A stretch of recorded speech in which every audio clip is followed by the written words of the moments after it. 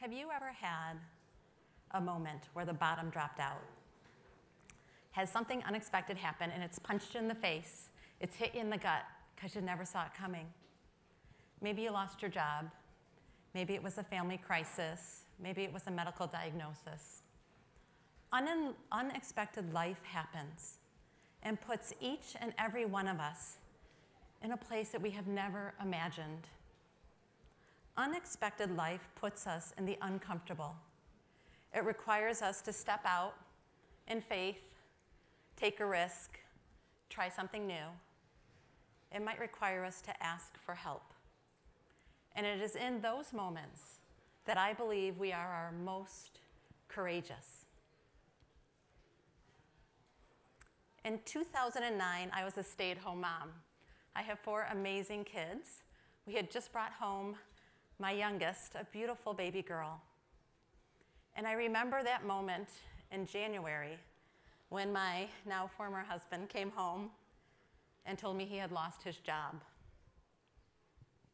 It was January 2009. It was the Great Recession. He bravely took our sons to Cub Scouts that night, and I, clutching my beautiful daughter, crumpled to the floor of our family room and thought, what are we going to do? Lord, what are we going to do? 4 children, no income. Over the next few days, I asked for help.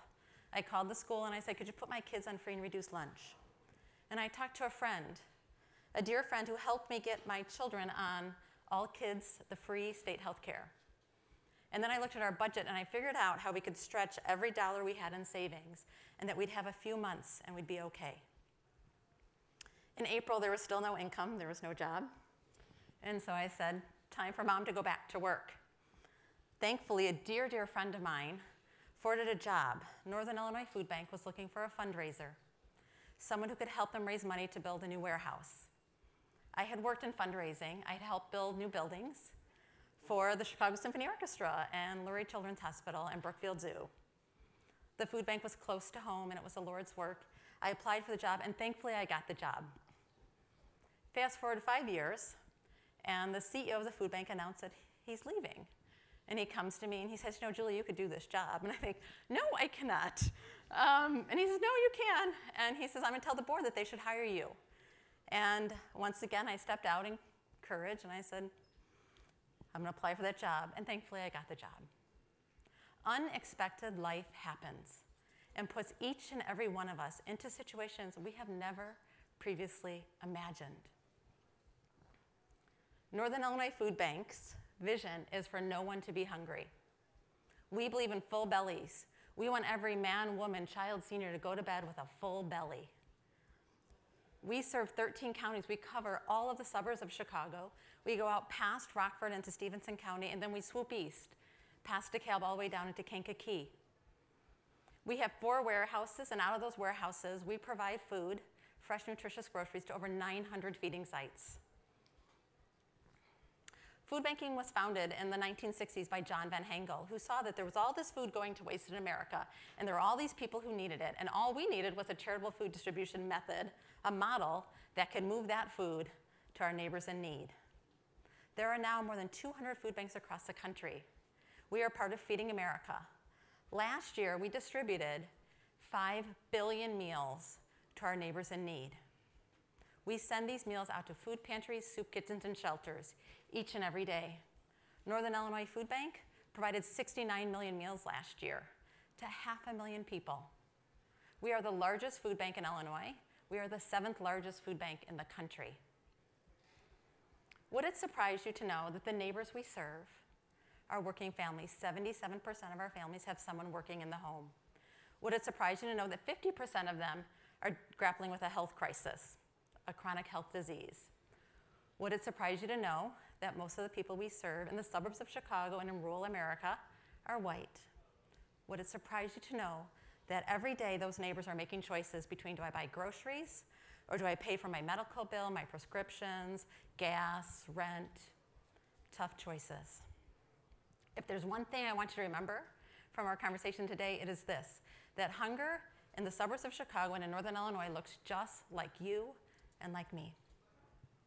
Here is Patrick. Patrick is a young dad. He's a single dad. He adopted his beautiful son 3 years ago. Shortly after that, his chronic health condition worsened, and he had to have surgery, and that has left him with limited mobility, and he can't get around very well.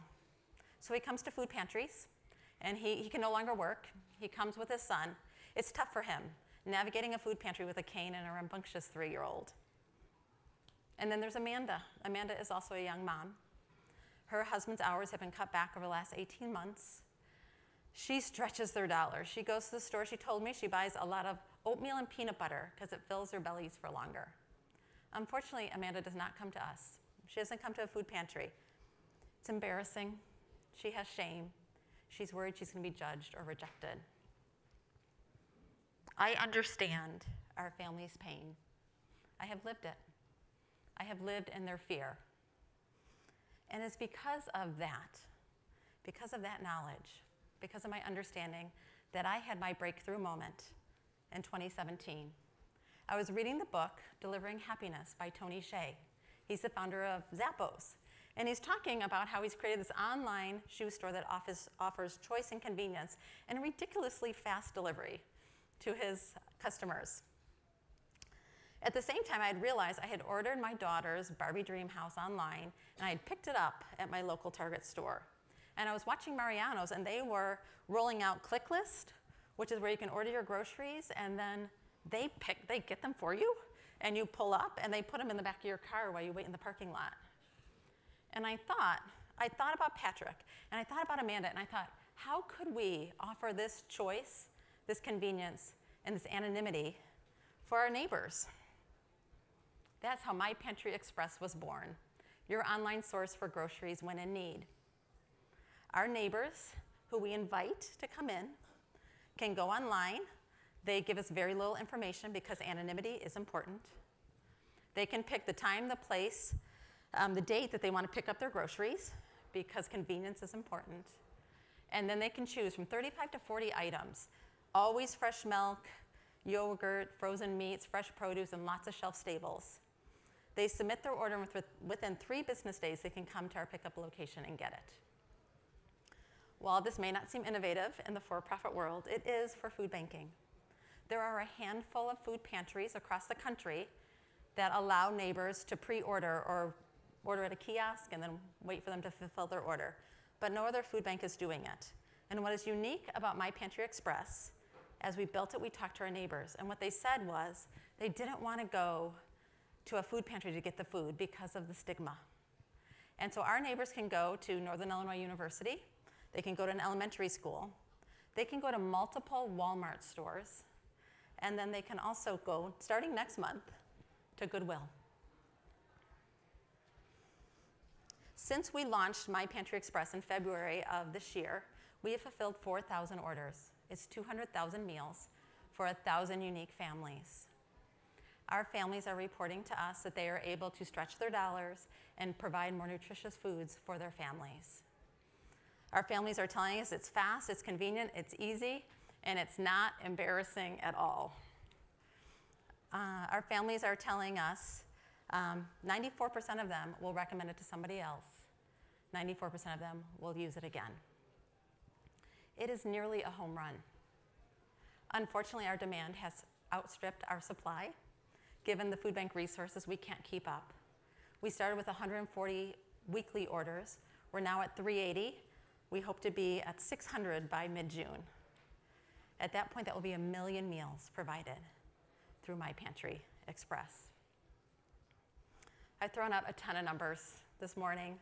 1 million meals, 94%. But the real number that matters is 1. It's that one person who steps out and asks for help. It is that one person who's willing to invest in My Pantry Express or become a volunteer for us. It is that one unexpected life moment a long time ago that led to the one idea that is making life a little bit better for our neighbors in Northern Illinois. If you want to be a part of our one, we would love to have you. Go to solvehungertoday.org/MPX. We would love for you to get involved with us. And that brings me to you. What was your one unexpected life moment? What was it that punched you in the gut, that required you to step out and try something new, to take a risk, to ask for help?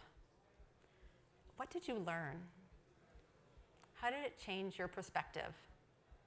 And I ask you today, I challenge you to step out in courage one more time and use what you now know to be true to make your home happier, to make results at work better, to strengthen your community, and help change our world for good. Thank you so much. God bless.